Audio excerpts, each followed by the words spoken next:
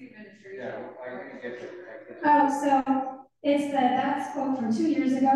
So that quote was you can fix 50 years of neglect in just 2 years with this administration. So that was the first 2 years of the Biden administration. It's one perspective. The 50 years of neglect obviously spans a lot of different ways of neglecting EPA and not funding EPA's activities. So we talked about mitigations. This is a term that we're all going to come to know and love. Mitigation is any practice that could reduce the off-target of pesticides. So that spans from soil health practices to other conservation practices to things like specifying their pesticides on labels. All of those are mitigations. And mitigation show up on labels in one of 2 ways. So, and this is as of right now this year. So mitigation is needed everywhere that pesticide might be used over the entire United States. It's going to show up on the general label. So those are things like weather statements that apply to saturated soil, don't apply within 48 hours before rainfall, droplet size distribution, wind speed. If there are mitigations that are just needed in specific areas, perhaps close to endangered species habitat, then they'll be showing up in Bulletin's Live 2, which Chris is going to talk to you about. And this is the fun new online system that EPA is providing for people to learn about these more specific, geographically specific mitigations. These often overlap with other management practices to reduce erosion, reduce nutrient loading, and things like that. So we learned about the whole process, right? We learned about the legislation. We learned about how mitigations are developed. Let's go on to the next slide and we'll see how it's going in practice. Would you mind taking just one step this way? That's fine. Perfect. Get the X out of it. Do not move. So EPA gets sued a lot. So starting in about 2001, EPA was sued by Washington Toxics Washington Toxics Coalition, was sued in Washington by a Washington group for not enforcing the Endangered Species Act, not following the requirements of the Endangered Species Act. What that led to in 2002 was that the court vacated the registration of 54 pesticides and added mandatory no-spray buffers around endangered species habitat. At this time, it was salmon habitat. The buffers were 20 yards for ground applications and 100 yards for aerial applications. So depending on where you are in Washington, that can take a big bite out of your field. We'll go back, there's one. That, as of 2004, EPA had gotten through their risk assessment and effects determination process for all of those pesticides. And they had begun consultation with the National Marine Fishery Service for 37 of them. And so that settlement, they settled that lawsuit, they were doing their job, we're good to go, right? Now we can go on. So that lawsuit and those mandatory no-spray buffers were part of the origin of NMS. So the objective there was to look at what is running there, what pesticides are being applied to it, and what the eventual fate of those pesticides might be. So this is a quote from EPA's work plan, and this is what we're trying to kind of provide some real-world information for. When usage data, pesticide usage data, are unavailable or inadequate, EPA typically makes conservative assumptions. For example, that 100% of treatable use sites will actually be treated at the maximum label rate. We don't think that that's necessarily what happens every time, but that's EPA's standard assumption when they're doing risk assessments. So part of why NRS came to be was to collect some of this real-world information that EPA could use in doing those risk assessments. So we can go through a couple of the things. You've already seen them in the next slide. We have our surface water monitoring program. Leslie was talking about Abby's work. We collect samples throughout the state through the growing season, 15 to 17 sites, maybe 150 different pesticides. We analyze them, publish the results in fact sheets. I have some fact sheets with me in case anyone's interested to see what they look like. Ryan at the Blue CD has been collecting samples for us for 4 years, so that we could add some sites that we weren't able to reach before. So now we have samples all across the state from different regions. And go ahead. This is our ag land use mapping program. Leslie mentioned I should have switched places with her. Joel Denright runs that program. We map all the counties of the state in a 3-year rotation to know where the crops are growing. And you cannot stay here because I didn't give Chris a slide because we didn't have any website clip to show for him. Chris does the pesticide usage data collection, which is the objective to see sort of what those applications actually look like in terms of, is it the max level rate or not the max level rate? So he collects anonymous usage data from growers that is, combined. So it's not from individual growers in groups and sort of collate all the data into one sort of number that everyone agrees on. So that sounds great, right? We're collecting all of this data. We're sharing it with EPA. They have real world information. They settled their lawsuit. They started the consultation process. We're good to go. We're not, as it turns out, we're not good to go. So in 2011, this is California now. In 2011, the Center for Biological Diversity sued EPA for not following the Endangered Species Act requirements during their pesticide registration process. This time it was for 382 active ingredients instead of 54. That's why this suit becomes known as the mega suit. In 2014, we got court-ordered mandatory no-spray buffers. This time it was only for 9 pesticides. But this time, it was not until EPA finished their effects determination. It was until the mitigation requirements from the National Marine Fisheries Service were in place and required by EPA. So the sort of the target has moved on now, not just to EPA starting the process, but to the actual mitigations being required. So that lawsuit was settled in 2022 and 2023. And part of it was that EPA agreed to a schedule to review 18 different active ingredients. And they also agreed to develop a work plan that would describe how they were going to successfully follow the Endangered Species Act requirements in the future, given that they can't review 1,200 active ingredients every 15 years and successfully consult with the National Marine Fisheries Service and the U.S. Fish and Wildlife Service. And maybe you were wondering, how come only EPA gets sued? It's not the case. The National Marine Fisheries Service and the Fish and Wildlife Service also get sued. Lots of times. So yeah, go ahead.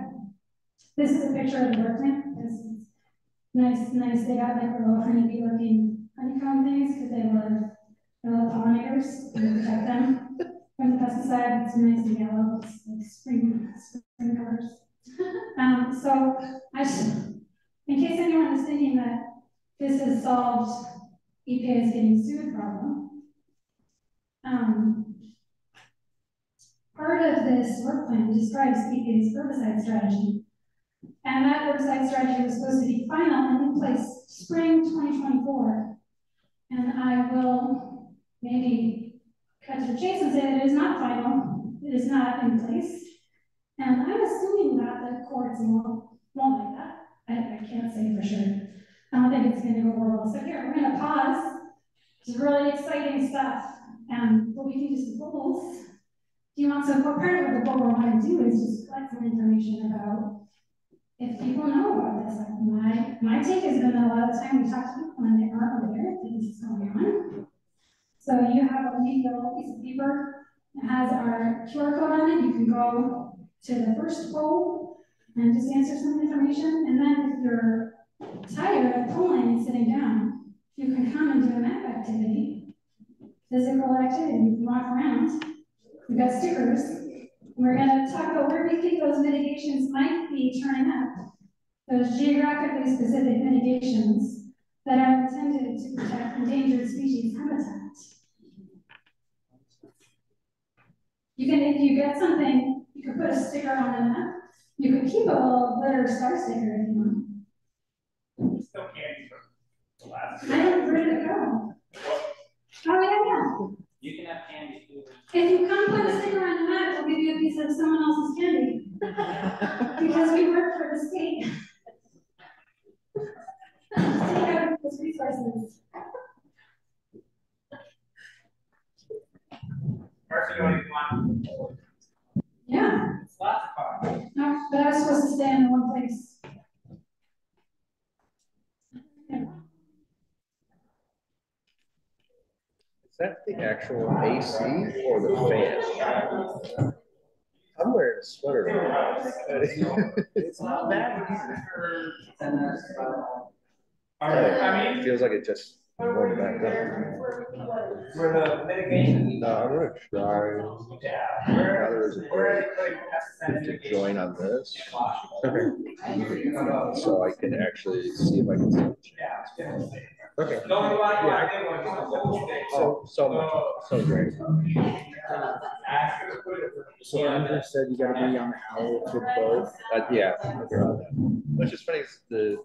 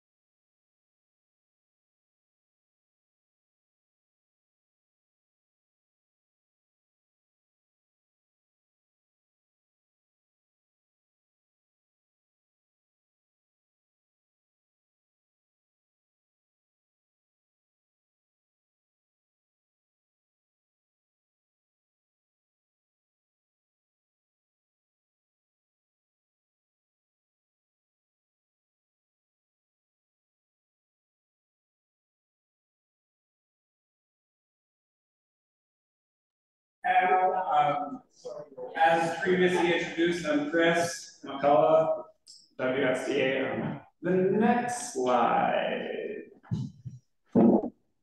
Yeah, so these mitigation areas, I'm going to introduce one of our favorite things in government, acronyms. Oh, no, you're right. PULA, Pesticide Use Limitation Area.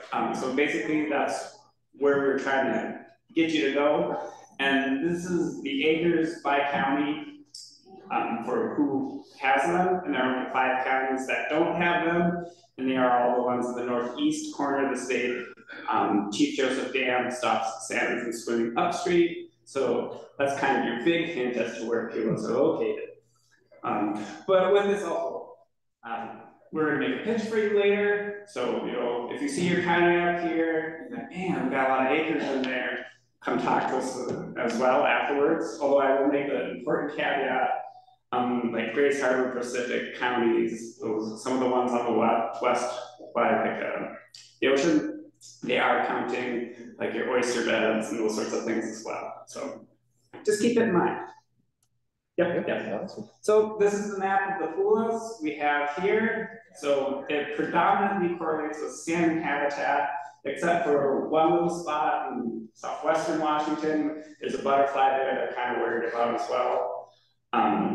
Next one. So that arrow is approximately where Leavenworth is, and if any of you wanted to be super cool, you would have just went like this.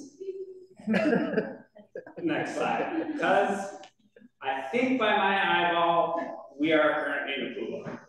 So if you kind of feel that, like oppression of, man, I want to apply pesticides, but I'm not sure, that's why.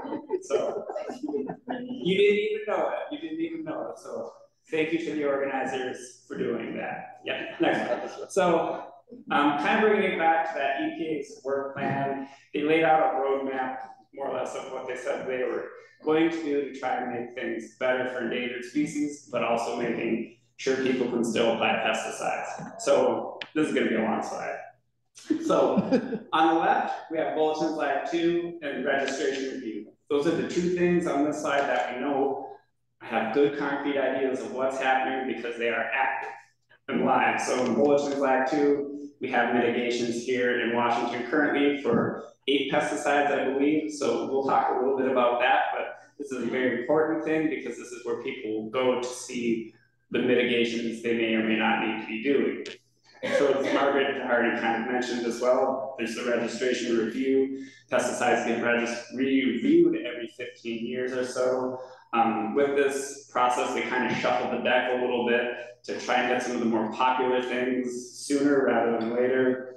So some of the ones we'll see coming up for review, mancozeb is a pretty widely used fungicide. Then we have 2,4-D, imidacloprid, and atrazine, herbicide, insecticide, herbicide again. But this is the start of the review process, and they'll issue proposed interim decisions, which basically will kind of give us an idea of what they're thinking, if they want to do mitigations, and if they want to send it to the services for further consultation. So it's kind of like, all right, we'll have an idea, and then we'll initiate that process. So then on the right, I have the vulnerable species pilot and the pesticide strategies. The vulnerable species pilot, maybe some of you, if you're in like Skagit County, have heard of this. It caused a lot of heartburn for a lot of people in that area. They're trying to protect endangered species right away, the ones they thought were threatened by pesticides. In Washington, we have two, Taylor's checker spot and the white bluff splatter pod. We'll start from the bottom. The white bluff splatter pod is just in one little spot on the opposite side of the Columbia River from Hanford Reach. Not very impactful on agriculture. There's a few people who might be affected, but not many. Taylor's checker spot, they kind of use some old range maps, and we're applying these no spray zones, and that caused a lot of heartburn and angst amongst people, and some very strong comment letters were written, and the EPA's kind of walked that one back. And then we have the pesticide strategies. These are originally intended to be their ideas of, we're going to issue things so we can continue to use the pesticides we have to protect them from further lawsuits, so that way we can go through our regular registration review process. So as Margaret had already said, the herbicide strategy will be finalized this year. we get our draft of the insecticide and rodenticide strategies this year as well. We'll see the final versions maybe next year, and then the fungicide one, they still have time to settle that timeline through the court process. So next one. BLT, the very fun acronym. We have the sandwich, bacon, lettuce, tomato, and then bulletins live too. So there's BLT and BLT. So unfortunately, the one with the exclamation point is less fun. But they make for a good comparison. Both things are very portable.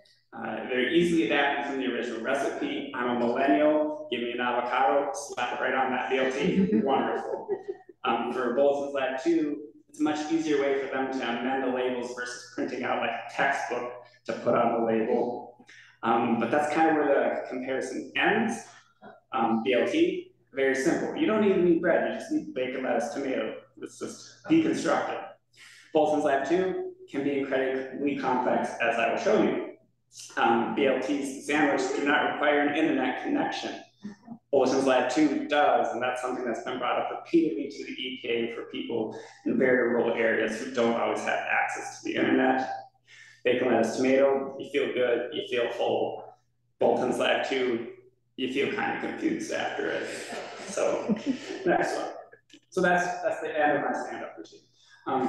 So this is the landing page for Bulletins lab 2, just to kind of orientate you, like, oh, if I ever want to go here, this is what you're looking for. Just a quick overview of it. Kind of the things that were mentioned. It's used to issue additional use requirements. It allows them to make very geographically specific areas for some of those mitigations. If you look very closely at this map, it's up by Linden in the northwest part of the state. The EPA is very powerful, so powerful, in fact, Canada has to follow. And then it's also considered an extension of the pesticide label, so if you're directed to do so by the label, you must go to Bulletins lab 2 to see if you need to get mitigation or not. Next one. So pesticides with PULAs in Washington, I would say I'm sorry, but the world I swim in, we deal with pesticides by the AI names, and there's just too many common names to list here.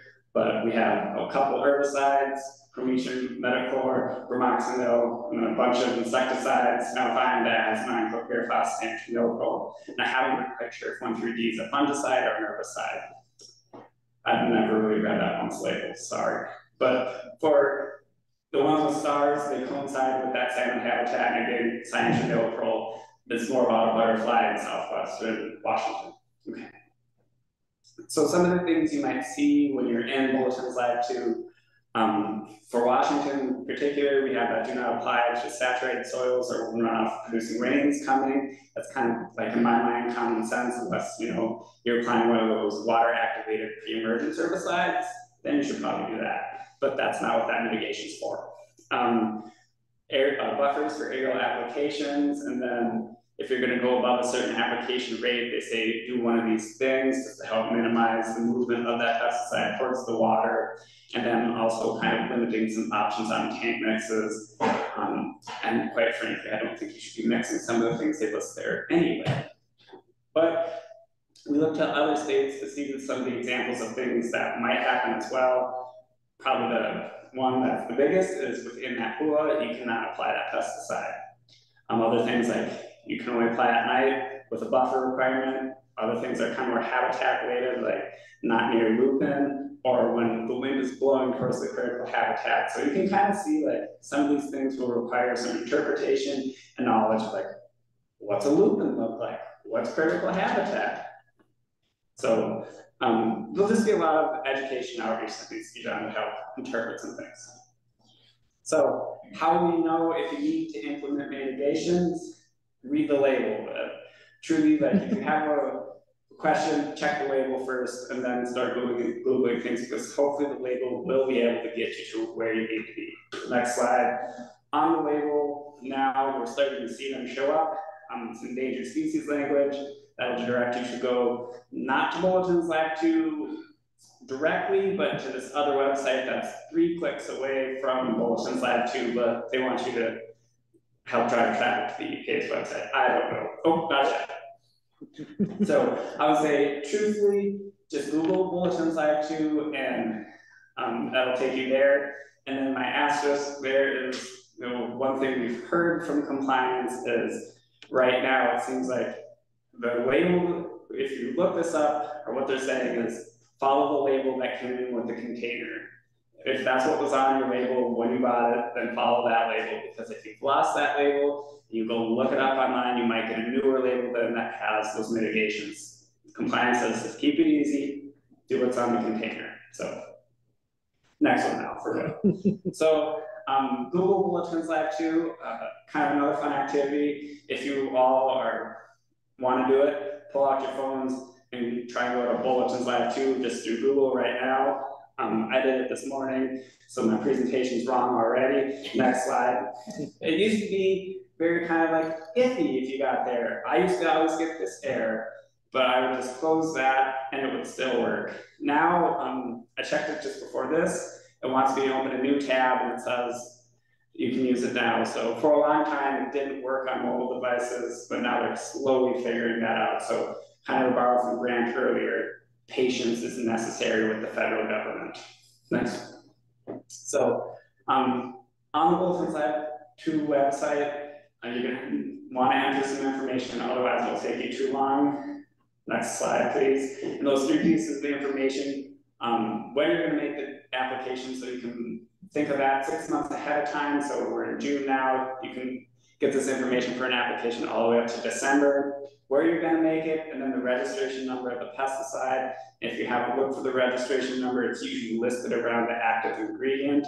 That's a very helpful thing for this, but also just don't confuse it for the establishment number. There are 2 numbers there, so make sure you're getting the registration number. Next one. So enter them from the bottom up is what I say, because once you put that registration number in, you select the pesticide you're using, and that filters them all out and speeds this process up a lot. So then enter your registration number, application month, and where you are. You can enter a zip code, GPS coordinates, town, or you can just zoom and click on a map. Next one. So we're going to pretend like we were applying some diazinon here at Leavenworth.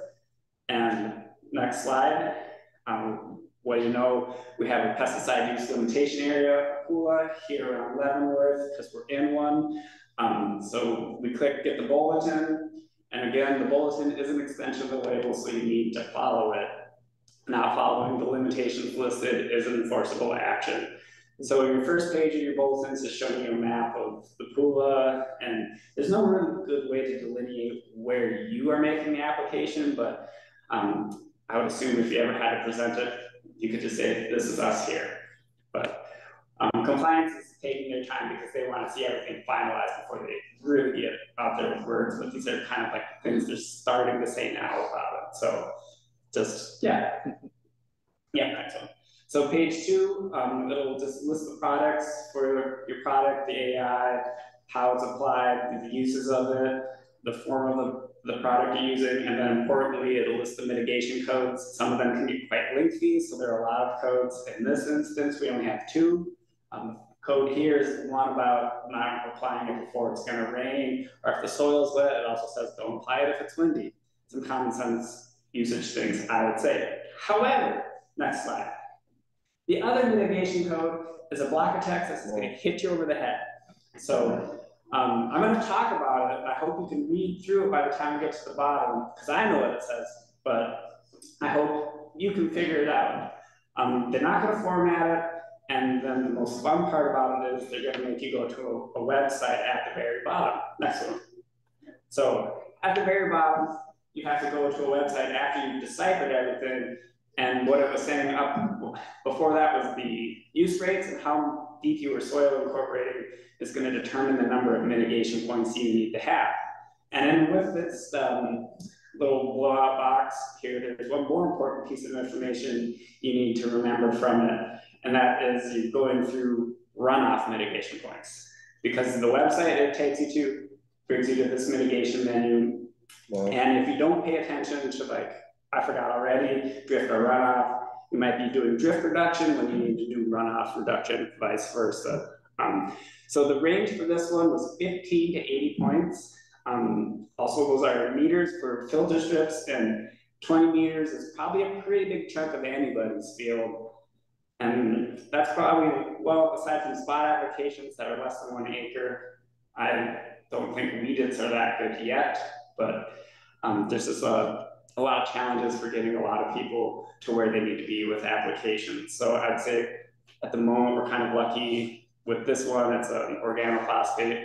It's kind of older, doesn't get used too terribly much, but I know they really like an apple still. So it's just to show the kinds of things that we see coming, and this is already active. So once people start getting new labels for diazinon, if they're in one of these areas, they might have to do these sorts of things. So just things to be aware of. So this is bringing us back to here to transition out of what we know is happening, what we've seen happening, to kind of what might happen. Yeah.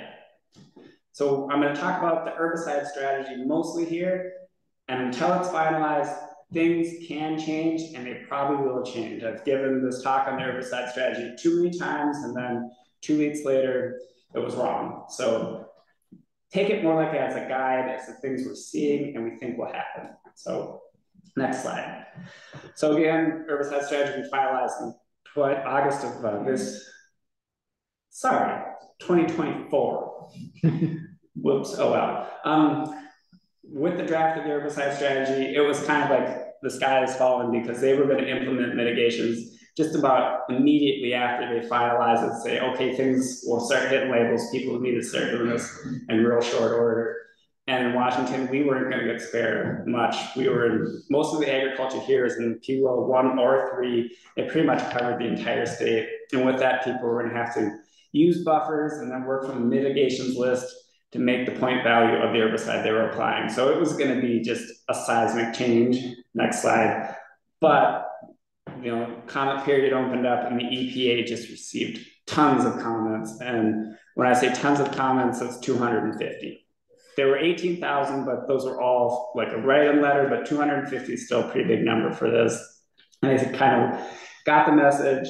And then this April issued an update on what they were thinking. So now the biggest update for this is they're no longer going to immediately implement any of these mitigations for herbicides, but rather it's now their regulatory framework for how they're going to review things when these herbicides come up for review. So we assume that's going to be true for rodenticides, fungicides, and insecticides as well. And then also with this too, I think they're kind of showing us they're willing to be a partner and listen to what the states and ag organizations have to say about the things that they're trying to do, because we saw them change a lot of things as well. One of the things that I think was, this is right. One of the things I think was the most fun was for one of the mitigations, you just got +1 for being Western agriculture. So anybody inside that area, you would have got +1 point. And I think to me, one of the best parts was in Washington, the line was 385. And you're just driving down it by Ritzville. It's like the left side of the road versus the right side of the road. You just kind of like shake your head. It's like, I get you needed a line, but really? But through their feedback and updates to the process, next one, this is what they really meant to say is, we want people to have, know they're in a low runoff vulnerability area, so they can just, they won't have to do as much. So that's what they were trying to say, and it kind of just took a lot of feedback for them to go, okay, yeah, this is what we wanted to do. So next slide. But still, just the heads up with it is buffers and mitigations will still be required. It's just they're going to be implemented likely later through the registration review process now. So there'll still be PULAs and general labels. So I guess the take-home point is the general label. The PULA is generally more restrictive than the general label. So if you look at the buffers here for 2,4-D, as you go up and down in on the application rate, you can see how the buffer sizes change, or depending on the cropping system, the number of mitigation points you may or may not need for those things. Yep. So I keep saying mitigation points. So what do you do to get mitigation points? They have mitigation practices. So these first things aren't really things farmers can do per se. Field level characteristics, that's kind of just like the luck of geography. So you have that county level erosion risk map. People with sandy soil, they get lucky and get another like another check for good mitigations, and then flat fields as well. So I had joked you'll just see the Palouse flattened out to look like Iowa, but that's a lot of tillage. The one thing people can do right away with their applications is like kind of tweak it, reduce the rate, reduce the amount of area, or if it's soil incorporate herbicides, if it's not required by the label, those all kind of count. And then there's exemptions where you don't have to follow mitigation. So if you're far enough away from critical habitat, you have subsurface drainage that empties into a retention system or across a buffer.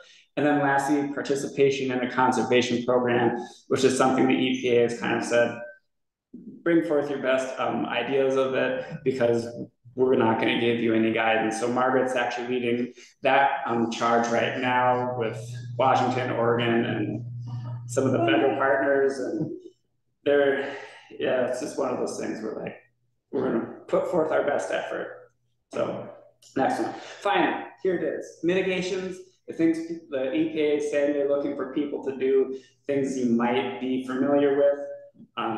Honestly, I would say think about them as conservation practices that limit erosion, help water infiltrate into the soil, and slow down the wind. I'm not going to go through them all just because I think they're kind of evident to you all. And yeah, so I think with that, we move on to the next poll. Yeah.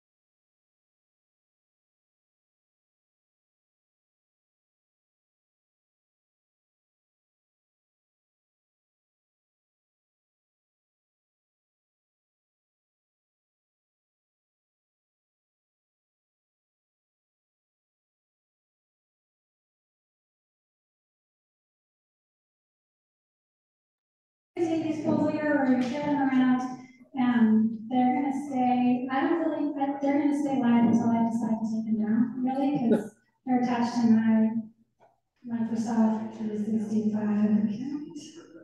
That sounds right. Yeah. So we can go on to the next slide. I just realized that I didn't press you. Oh. Government records. So what is this sort of, what are we thinking about with regard to this? We had talked about our 3 programs to try to provide accurate information to EPA, surface water monitoring, agricultural land use mapping, and pesticide usage data collection. That didn't help really. I mean, it helped because we have good information, but EPA still gets sued, and we still get this kind of back and forth of lawsuits and courts reversing things and orders coming from courts.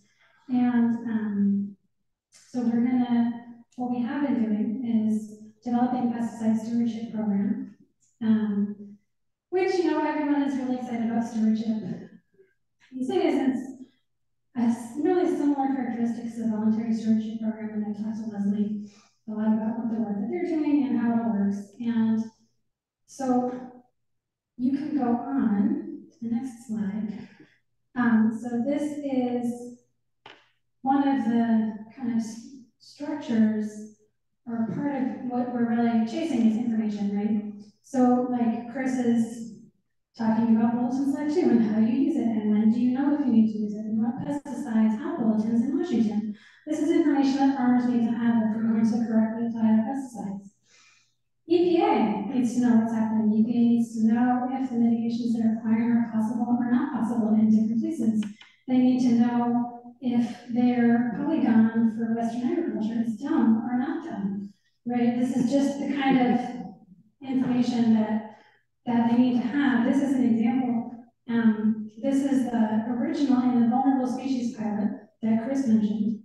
This picture with the purple overlapping circles. This is from the Fish and Wildlife Service recovery range map for the Taylor checker spot butterfly. And you can see that it covers like a big chunk of Western Washington agriculture in Skagit County. And this was originally in their first plan a pesticide use avoidance area, which meant no outdoor pesticide use in that entire region. Now, obviously, EPA got a lot of comments about that, including from us and lots of other people as well. And so now they've amended it to this bottom picture with the green area.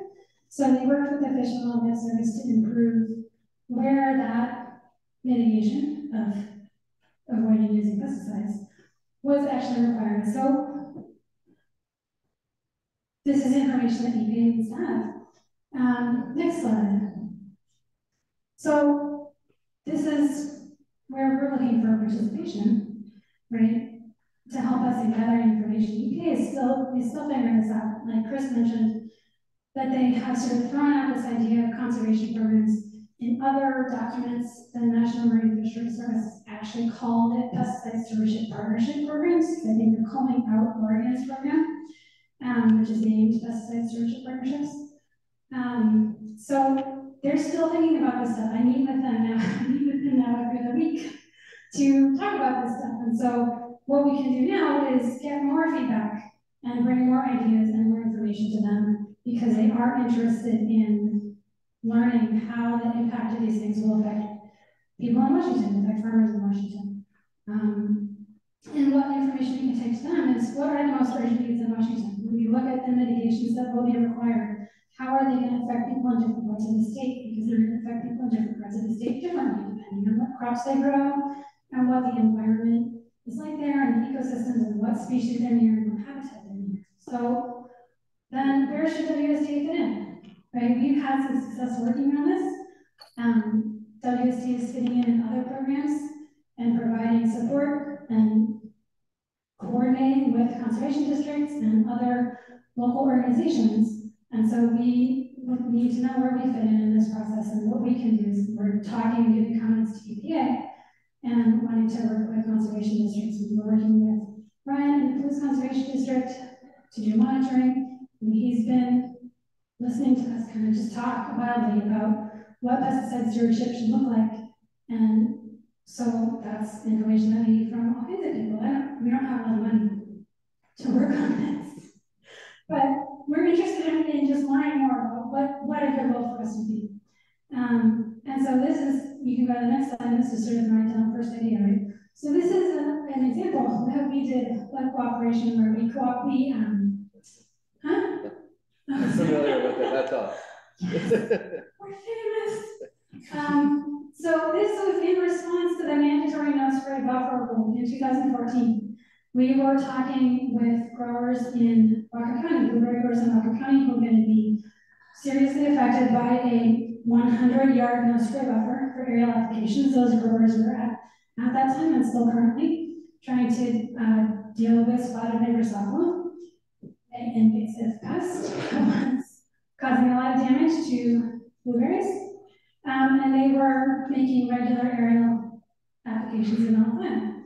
And so we were talking with the National Marine Fisheries Service at that time about riparian hedgerows and how beneficial they could be to intercepting drift from their pesticide applications.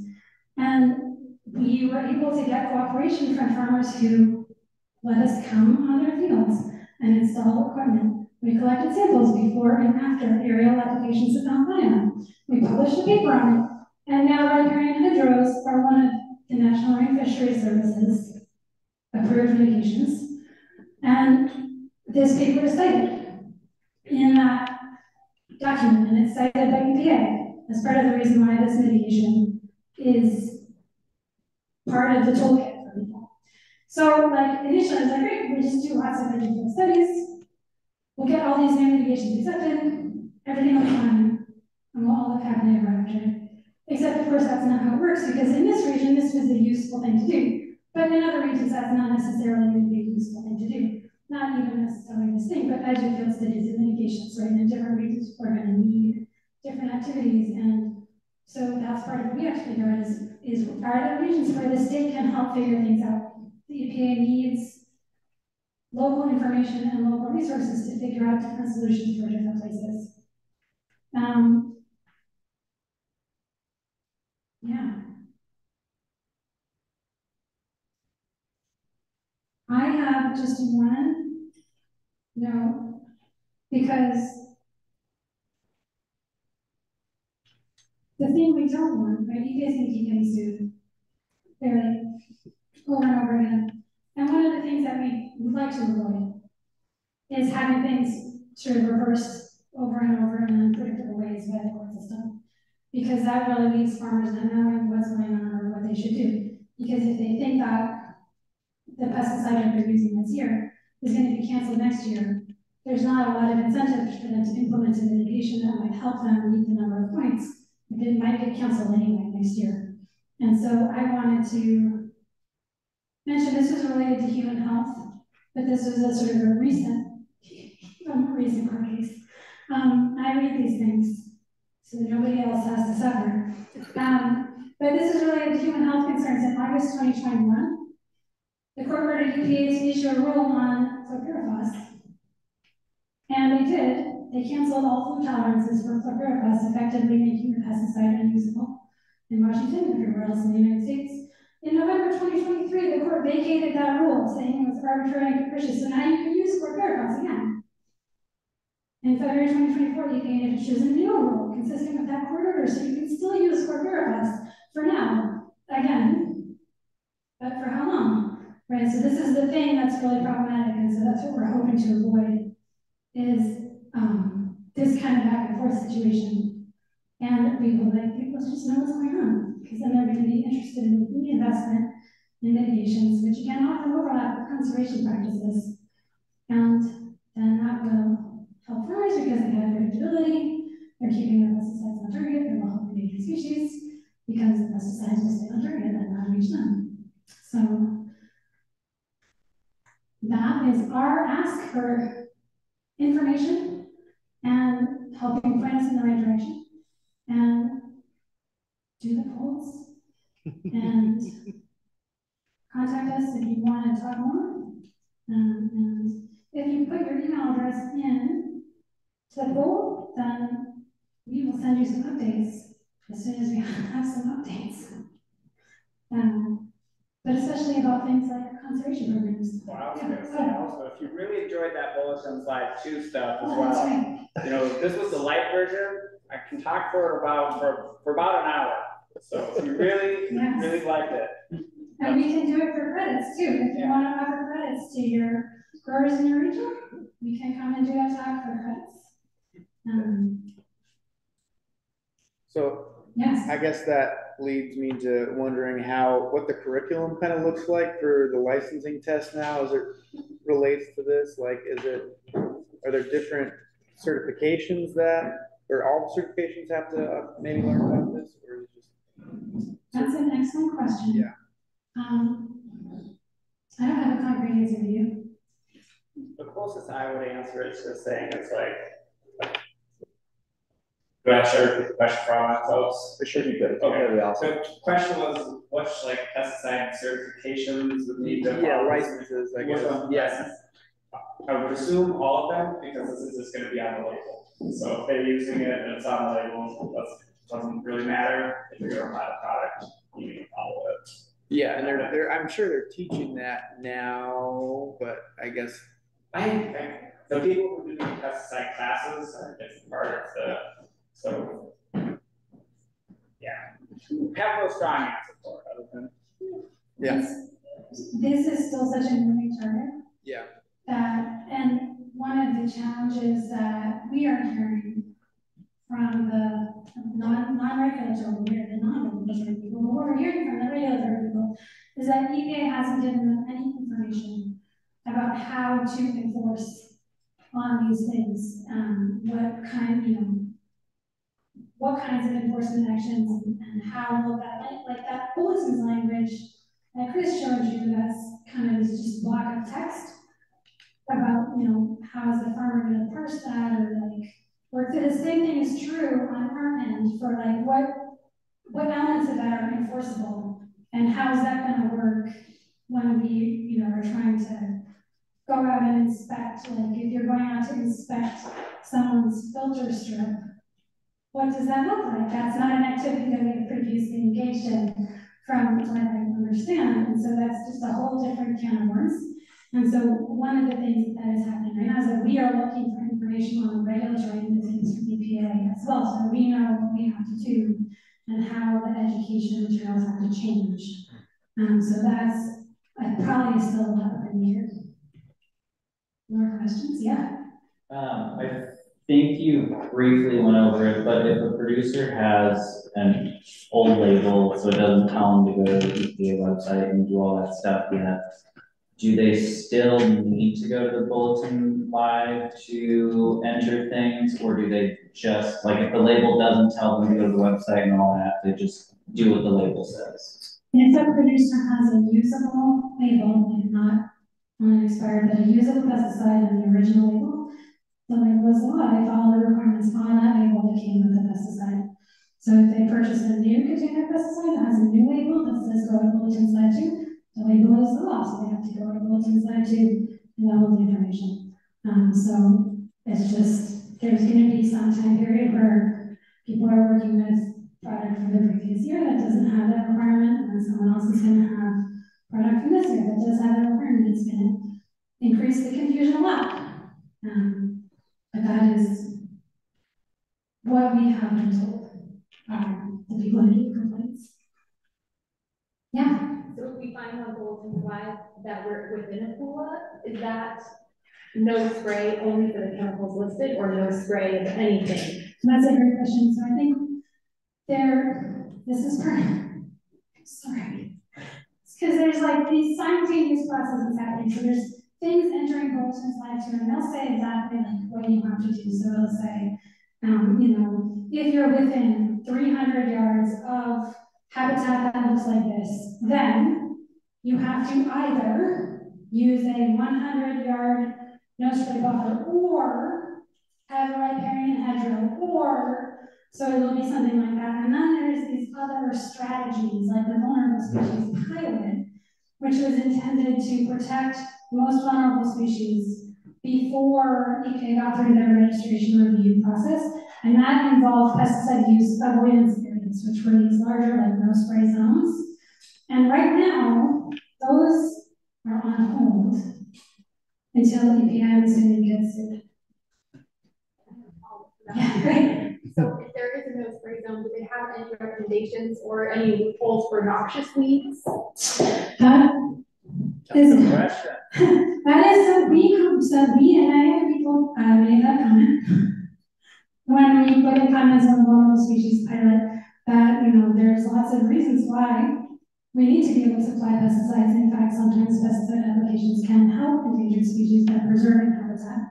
They had included in their first iteration of the vulnerable species pilot a loophole, which was go to your local Fish and Wildlife Service office and ask them. My understanding is that this was not well received by the U.S. Fish and Wildlife Service. Because there was no procedure, like how would they approve, saying, is everyone who wants to use that pesticide going to turn up? And like, can I use some cyanide, please? And so that perhaps there will be a loophole when that reaches prime time, but I don't, it's hard to say. I was gonna say, like for now, the herbicides are pretty limited, so maybe it will still be okay for a while, but as I keep reviewing things, it might get a little dicier, but it all does just depend on like what they decide for mitigations. And the other thing to note, this was the BLT light talk, again, we can do this for hours. The PULA is, if I remember right, 300 feet or yards? Meters. Depends on which The pool is big just to get people to realize they're in the area, but a lot of times the mitigations are much smaller. So even if you're in a pool, like you might not have to follow any mitigations, and like that might be one of those instances, like in Washington, where the pool is along salmon streams or something, but it's like only for like 15 feet versus the entirety of the pool. So, but it is all just kind of like up in the air. One of those things that I guess we'll find out. So.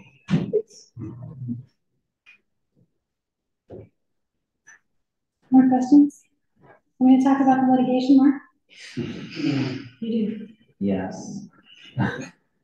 Any questions from online? Not right. See, no questions in the chat. I guess I have one more. About the litigation. So are they suing for money? Where did that money go? Mostly, they're suing for changing the legislation. So, and I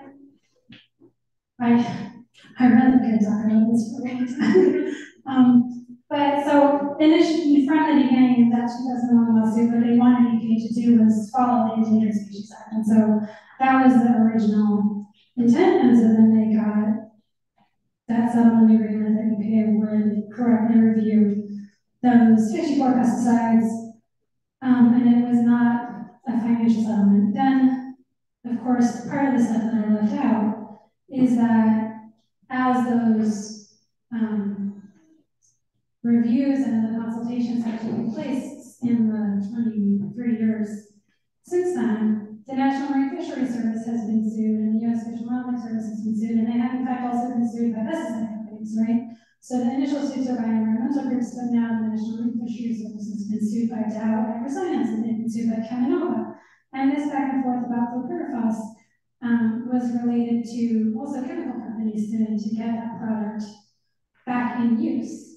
And so, but a lot of the time it's about like getting the product re-reviewed or getting a rule overturned rather than a financial settlement. Yeah. I have like 18 settlement agreements open on my computer right now. More questions? Litigation? Legislation? No further questions. Can I actually ask one light-hearted question? Which was, who came up with the BLT comparison? Because that was really good. Yeah. Well done. Thank you. Chris did message me immediately when he came up with it. Because it was so awesome. This is the best thing I've done all year. This is how it will be the best thing I do all year. So. We're all going to use it in all of our talks from now on. Although I have an Easter egg. Do you want to see the Easter egg in the talk? Yeah. Okay. So this is like the last slide. You skip past questions. Okay. Yeah, we just got some spares. Yeah, so this, I was at dinner on Saturday night with my 10-year-old, and she drew this, and what's happening is that these creatures are shooting each other with anger darts. The darts make them angry. They all have weapons, and I said, hey, that looks just like the pesticide registration review process. Can I use And she said, sure. So there's like at least 8 different guys here. They've got maces and line stars, and someone had the chainsaw, I think.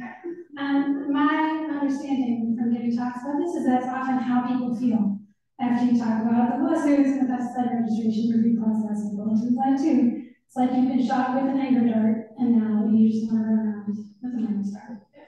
So that's my funny slide, but it's not as good as Chris's. That's so good. That's pretty good. Yes. Yeah. Give credit to the artist. Yes. Oh, that's an excellent question. You noticed. Bulletins live too, yeah. There have been some iterations. We took them out for a time, but they were initially after the. So Santa Net was actually the 2014 lawsuit. We had gotten confused because we thought it was the Sam. So there was a website. Oh, this is extra funny too. So in 2001, after the first lawsuit, that language, like there was this mandatory no spray buffer for those 54 pesticides. It was top secret. It was not on the label. There was like a point of sale poster that people had to put up, but there was no, and like we had a web page. WSD put up a web page about it. That was the only way that people would know. And then in 2014, when that no spray buffer came back, EPA had a website called Salmon Mapper that you could go and see like where the areas we needed to have this no spray buffer work. And then for a long time, EPA was saying, we're going to upgrade from Salmon Mapper to Bulletins Live. And then somehow, what we got was an upgrade to Bulletins Live too. So nobody knows where it went. But you can still look at Salmon Mapper if you want to. You can Google it, Salmon Mapper. Cool. Well, thank you for your time. Thank you Yeah, for your thank you. time.